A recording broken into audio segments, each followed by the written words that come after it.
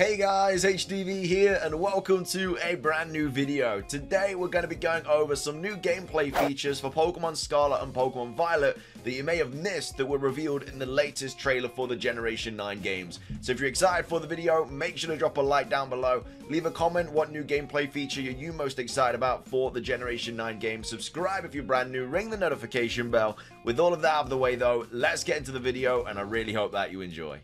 So, starting things off, the first thing that we're going to be going over is this by Centro Leaks, saying looks like some of the best quality of life features from Pokemon Legends Arceus, like watching the experience animation outside of battle and new moves not interrupting your gameplay, are both gone. One step forward, two steps back. So it looks like they're including some features from Pokemon Legends Arceus in Pokemon Scarlet and Violet, but unfortunately they've also scrapped a couple as well. So the first one is obviously the XP share is back. Now we don't know if you're going to be able to turn this off or on, but as you can see, Lechonk has just battled something and it's just gained 23 XP, and Lechonk has just gained 17 XP. Also, I don't know where the gender thing is on Fuecoco there. I'm not sure if that just disappears when it like levels up or something. But either way, yeah, so the whole XP animation outside of battle has gone, and as well as that, we also have this as well. So in Pokemon Legends Arceus, when your Pokemon like learns a new move, on the top left hand side corner it just says like plus new move, and then obviously you go into the menu and then you can go into like moves that the Pokemon has previously learned and stuff like that. However, in Pokemon Scarlet and Violet, it just comes up mid-battle again, just says Quaxley wants to learn the move Wing Attack. So I'm not sure if we're going to be able to kind of like go back and learn like loads of previous moves just from the menu like we could in Legends Arceus, or you're going to have to go to like a Pokemon Center and do it like that, which is a little bit unfortunate because Legends Arceus just made it a lot easier and a lot more simpler just to do it like that. But yeah, it does interrupt the battle when a Pokemon is trying to learn a new move. Also interesting that Quaxley learns Wing Attack as well, because it's been like heavily rumored that Quaxley is going to be a water fighting type, but here it is learning a flying type move. So very interesting. Obviously it makes sense that it gets Wing Attack because it has wings, but yeah, well, I mean, it's apparently supposed to be a water fighting type, so don't know why it's learning Wing Attack. I'd surely expect it to learn some sort of like kicking move here, or instead like, I don't know, like rolling kick or something instead of Wing Attack. But either way, that is the first kind of gameplay feature to go over. The next one is this by PLDH. Now I also covered this recently, but if you didn't see that video, in Pokemon Scarlet and Violet, Pokemon evolve on the overworld as opposed to a separate evolution screen. Now it's not been 100% confirmed that the kind of like evolution technique is going to be the same as Pokemon Legends Arceus, where you just go into your menu and evolve a Pokemon manually, which obviously is a lot easier because if you don't want a certain Pokemon to evolve and you don't have an Everstone, you have to constantly press B every single time it tries to evolve. Whereas if you can do it manually, it will just stay as that Pokemon. It seems that it does evolve in the overworld, which could mean that it has brought it across from Pokemon Legends Arceus. As well as that though, it says this screenshot also reveals that Scarlet and Violet will make use of the mini-map down here. So the last time we got the mini-map, I think, was in Pokemon Sun and Moon.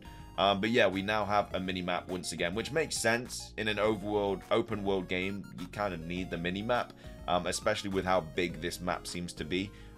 So yeah, more gameplay features that you might have missed. Mini-map returns, and Pokemon Legends Arceus animation, like evolution feature, may also be back in Pokemon Scarlet and Pokemon Violet. The next thing we're going to be going over is this. Again, already covered this, but if you missed it, basically no gym level scaling confirmed for Pokemon Scarlet and Violet. You can basically battle any gym, anytime, whenever you want. So you can take on like the quote-unquote last gym first. It's not linear in like the way that you take on gyms, but I'm pretty sure there's going to be towns that you come across first that will have gyms and stuff, and that you like expected to fight first. Like the first town that you come across is probably going to have a gym with like level 10s and stuff, so you'd expect to fight that first, but you don't have to. You can carry on and then go to like the final gym, which is going to have level 45s and stuff, turn up with your level 5 Fuecoco and then try and win, which obviously is not going to go too well. But yeah, gym level scaling is not in Pokemon Scarlet and Violet. It says here there's no set path to the gyms. You can purposely seek out a stronger gym leader, or you can simply stop by a gym that happens to be located in a town you came across on your journey. This time you get to plot your very own path along Victory Road. Also, the kind of champion Elite Four situation has been changed as well. On the website, it says the Paldea region has a Pokemon League and a special class of pro-rank Pokemon trainers who have achieved the champion rank. These trainers have grown with their Pokemon to be able to dazzle audiences with their skills in battle. There are facilities called Pokemon gyms in many towns, and the leaders of these gyms are awaiting the challenge of trainers like you and your friends. So yeah, the way it seems to be that it's set out is you take on 8 gyms, and then you take on this this kind of like champion rank thing. It's explained on the website. So I think it's going to be Elite 4, and then instead of like just one champion, it is just a random kind of like pro rank champion. So like maybe every time you beat the Elite 4, you have a different champion that you fight or something like that, which I think is really cool because it makes every time you beat the Elite 4 different. But yeah, there's just a bunch of different pro rank Pokemon trainers that you have to, I guess, beat to become like a pro rank champion as well. But anyway, yeah, more information about the gyms, Elite 4, Champion, and then of course no gym level scaling there. This is taken from the r/PokeLeaks Reddit, which kind of confirms that Pawmi is going to be getting a 3-stage evolution, most likely. Now, this is obviously the new Pokedex kind of layout, which I absolutely love, by the way. I love the library theme. It looks so cool. So here we have Magikarp, which is number 134. We have Fido, which is number 76. We have Houndour, which is number 25. And then we have Pawmi over here, which is number 22. So obviously, Pawmi either doesn't evolve, and then it's just like another normal 2-stage evolution, which is number 23 and 24. And then it goes into Houndour, which is number 25 and 26 for Houndoom. Or it means that Pawmi is going to get 2 evolutions, which are then, of course, will be number 23 and 24. And then it goes into Houndour. So again, been a lot of rumors that Pawmi is going to get an evolution and stuff, so it seems that if it does, it's probably going to be a 3-stage evolution, which obviously we're not used to seeing for Pikachu clones, but also means that Houndour is a Pokemon you're probably going to see quite early on in the game too, because it's number 25 in the regional dex. Fletchling is also here as well at number 19, so yeah, Houndour is going to be a fire type you get quite early on, which is pretty nice. But yeah, I absolutely love the Pokedex layout for these games. I think they look absolutely insane. But yeah, just a bit of information there to suggest that Pawmi is going to be a 3-stage evolution line. But yeah, Houndour also being an early Pokemon in the game that you're probably going to be able to find. The next thing that you probably missed is this. So this was posted by Liam saying, I think this guy has a Machamp, possibly the PE/health teacher. He's standing in front of the class board. So yeah, this is definitely a Machamp vibe for sure. Like, he's got the same haircut as, well, Machamp doesn't have a haircut, but the same kind of like, I don't even know what these are. Like, they're not spikes. They're just kind of like disc things that are coming out his head. Has the exact same design with Machamp. As the guy does here.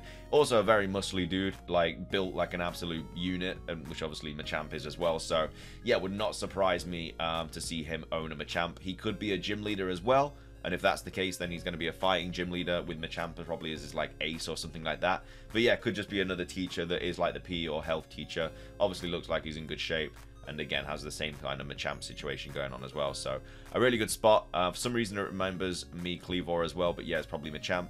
His muscles made me think Machamp or a fighting type. I also think his eyes kind of have a similar shape to Machamp's maybe.